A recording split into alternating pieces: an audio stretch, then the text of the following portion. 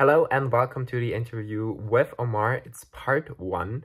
Before we start, I just want to say a huge thank you to Omar and his management for letting me do this. It was so much fun.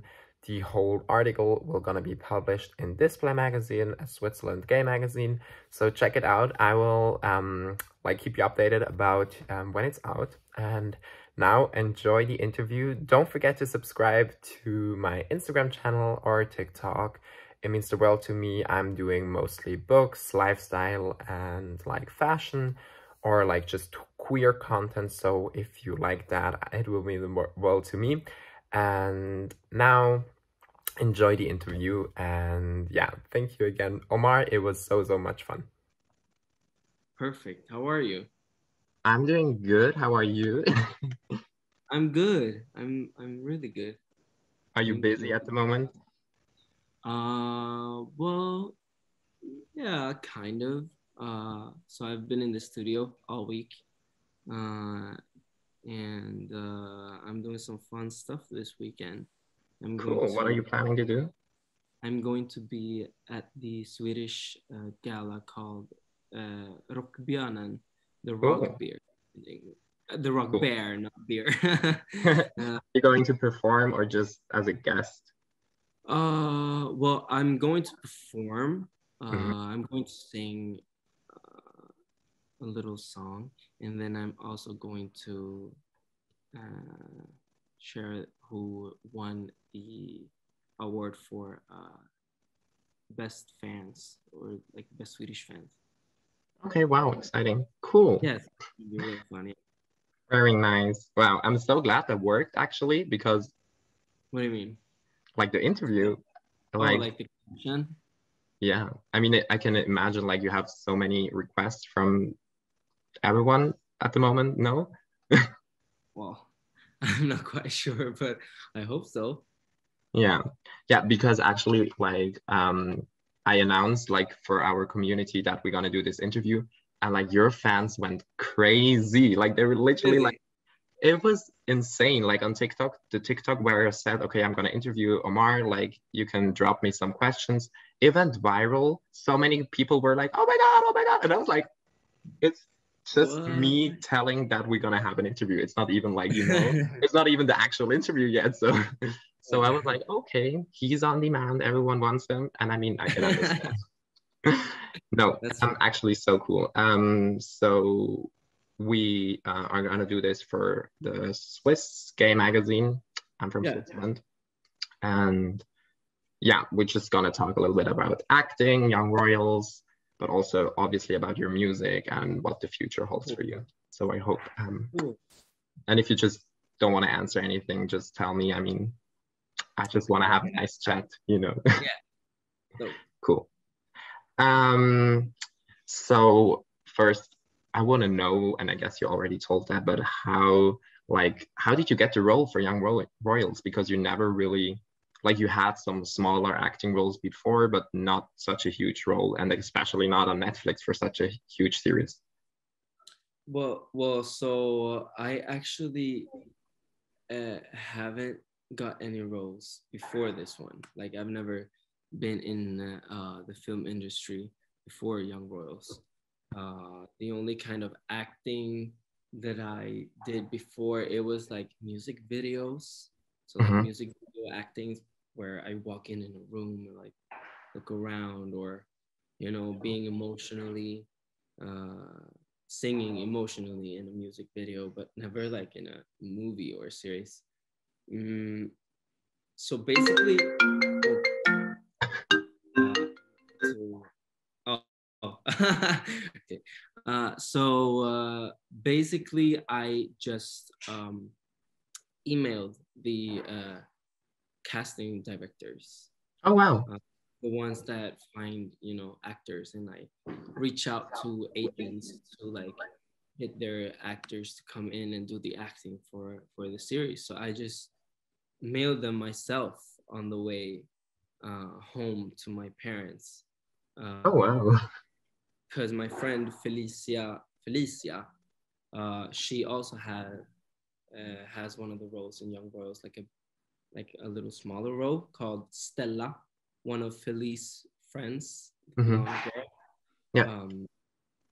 So she did the casting for young girls, and then I told her, oh my god, I really want to do this as well. Like, can you hook me up? Can you like give me the email address so I can like reach out to them?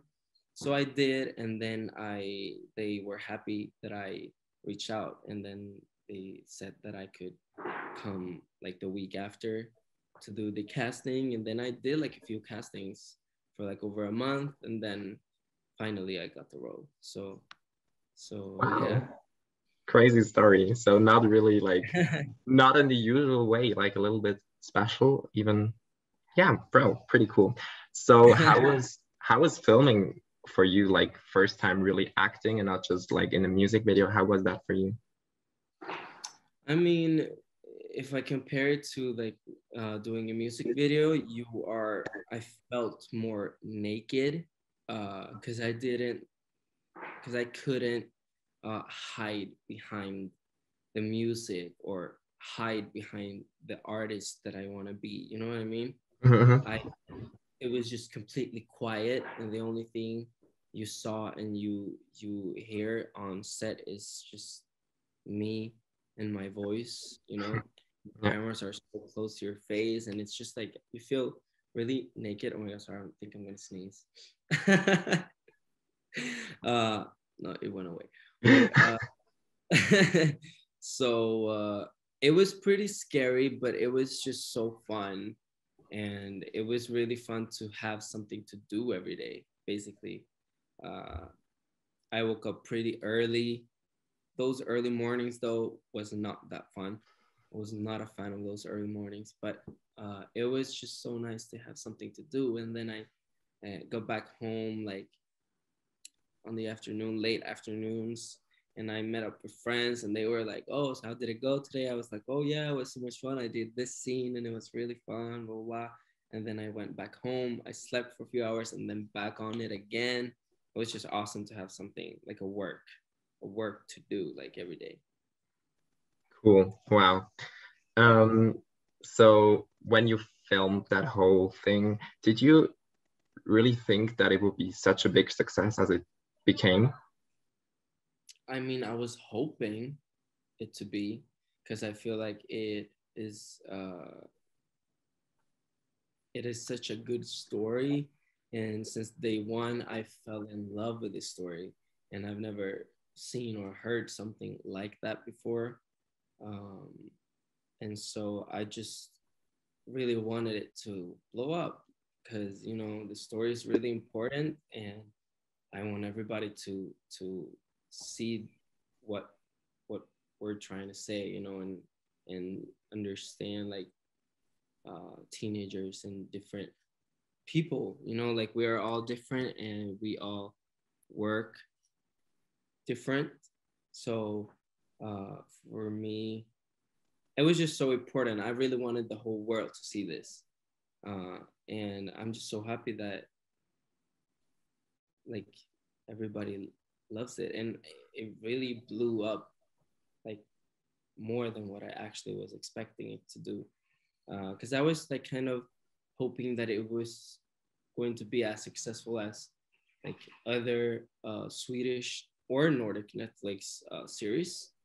I was like, oh my god, I really hope that it's like on that level, at least, and then we know that people like it, and so it did. So yeah, I feel really, really blessed and happy that it Yeah. blew up like that. Yeah, I mean it's crazy. I knew when it was released, I was like, oh my God, okay, a royal series. I was a little bit skeptic to be honest, because royal series sometimes can be really nice, but sometimes also a bit trashy, you know. But I felt like this one was not. Actually, it was really well made, and I liked the whole concept and the storytelling. And what I really, really liked is that you like, you know, the whole gay part or LGBTQ part, it was a central part of the story, but it was not actually like, you know, that classical, super over dramatic story. It was just a Yeah, cute love story, and that's what I loved about it. So it was, yeah, just gave me and I think a lot of other young people a lot of hope and like a feeling of, okay, we also deserve to just fall in love in school or wherever.